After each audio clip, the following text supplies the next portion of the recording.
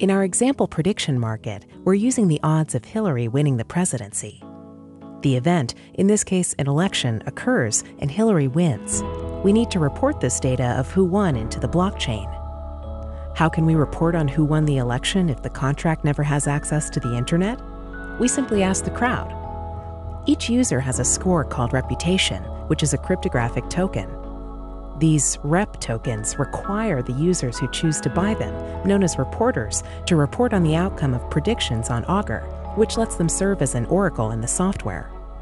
We do this in a reporting period that is split in 2 parts. Within the first month after the event, reports by reputation holders are securely and privately submitted to the network. 1 month later, the second part of the reporting period occurs, and the report is submitted in plain text, which is public for all to see. When this period is over, consensus on the outcome is generated, and 2 financial events occur. The wager itself is paid out to the person who made the correct prediction. Reporters who own reputation are also rewarded for honesty, as fees are paid out by the wagerers.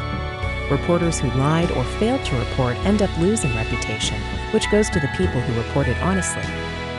Remember, you don't need reputation to use Augur, and most users won't.